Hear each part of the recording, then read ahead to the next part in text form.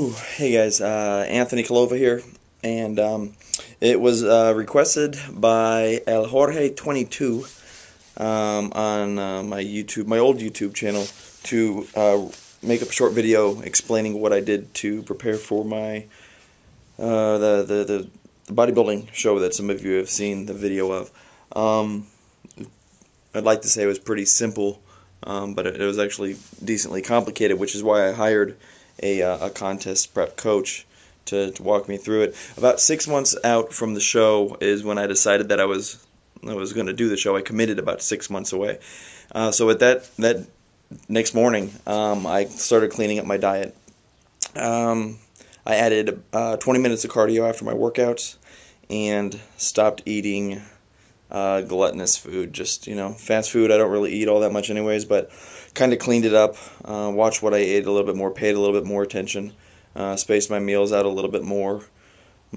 If I space my meals out, I tend to stay fuller longer, and I want to cheat less. I don't really buy into the whole eat every 2 or 3 hours and it cranks up your metabolism thing. I mean, there might be some truth to it. I've never really noticed that. But what I do notice is that when I eat every 3 hours or so, I tend to stay full and I don't get super hungry. When I get super hungry, I want to just go out and kill whatever I could find, and that's usually when I stray away from my diet plan. So I eat every couple hours. That's what I started doing 6 months out.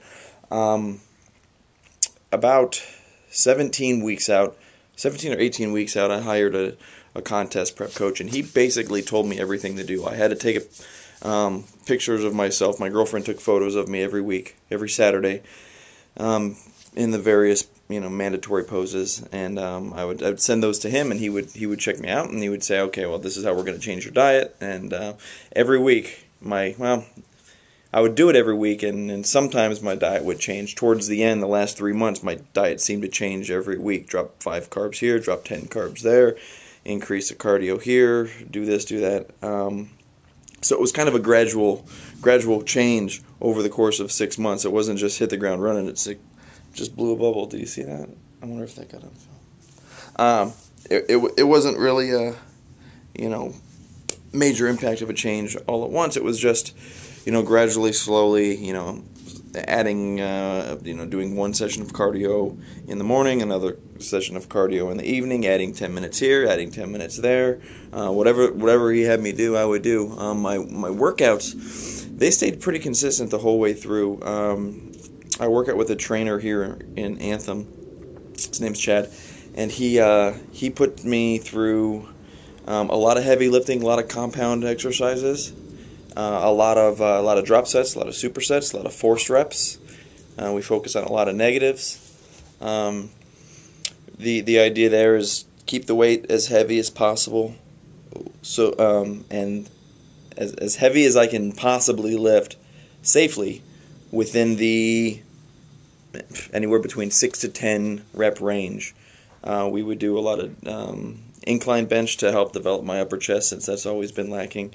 A lot of deadlifts, a lot of squats, front squats. My legs I didn't start doing squats until last year, and because I have a bad back. But now that my back is kind of stronger, we were able to focus on that and start building up those legs. So next show is going to be in about a year and a half, about 18 or 19 months out now. So and I think in that time, in the next 14 months, I could do some serious damage on my legs as long as I keep eating right. I've hired this nutritional coach again to work with me in the off season so that I don't get too fat. The last time I came down from 20, I think it was like almost 23% body fat, and I got down to about 7. I really needed to be closer to 3 or 4 to be competitive, and I needed to have another 20 pounds of muscle on me to be competitive. But that's what we're going to be focusing on in the off season. The coach that I hired really knows his stuff. He's a great guy. He's done this with hundreds, if not thousands, of competitors. So I trust him, and I'm just going to do whatever he says. I weigh every single thing I eat. I don't stick it in my mouth unless it's supposed to contribute to adding muscle or recovery. What I was doing before, I wouldn't put anything in my mouth unless it was specific to burning fat, creating a caloric deficit while helping to preserve the muscle. So the diet was, back then when I was in contest prep, was 225 grams of protein, about 200 grams of carbs and about, I think I was around 35 grams of fat. Now the carbs changed quite often, and we did towards the end a lot of carb cycling. So at the beginning of the week, my carbs would be like 250 grams, and that'd be a killer day. I'd love it. And then that's like Monday, and then Tuesday I'd be at like 200 grams, and then 150, 150. And that day, that day was ridiculous. I hated that. I hated the last 2 or 3 days of the week because I still had to do an hour of cardio in the morning, an hour of cardio at night, and I still had a 90-minute heavy resistance weight training in the middle of the day. I'm fortunate enough that I don't have a job, that I was able to semi-retire early and focus on training.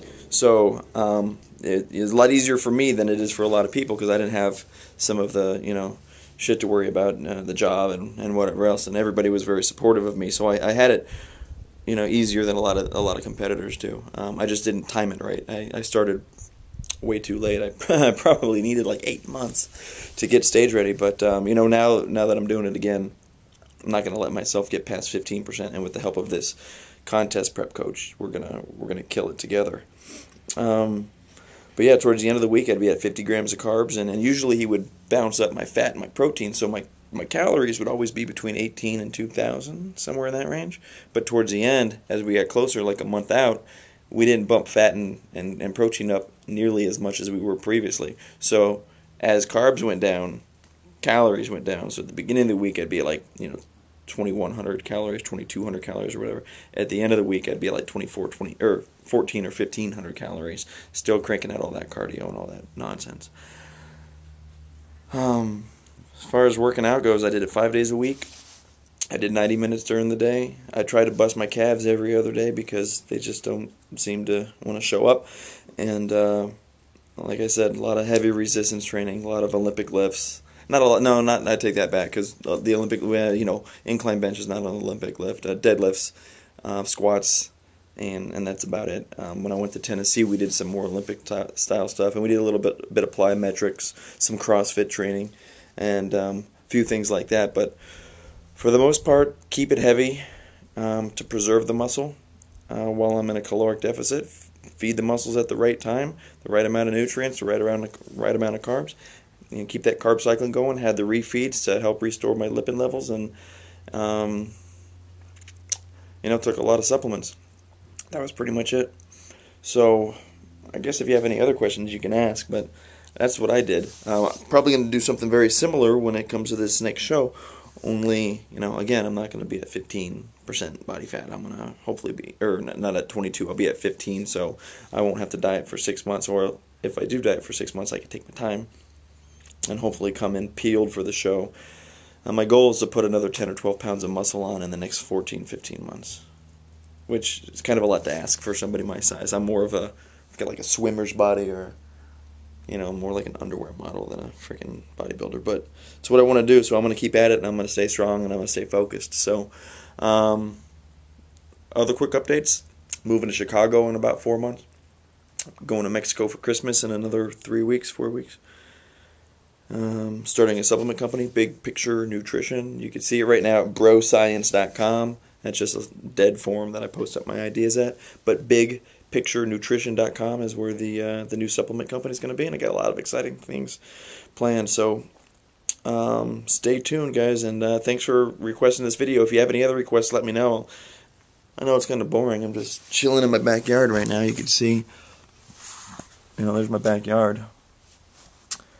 There's my awesome grill, and a fire pit. My dog. Hey, baby, come here. Come here, mama. That's good. Oh, what? You don't like being on film? Take a seat. All right. So, anyways, guys, that's it. Thanks for paying attention, and request some more videos, and I'll put them up.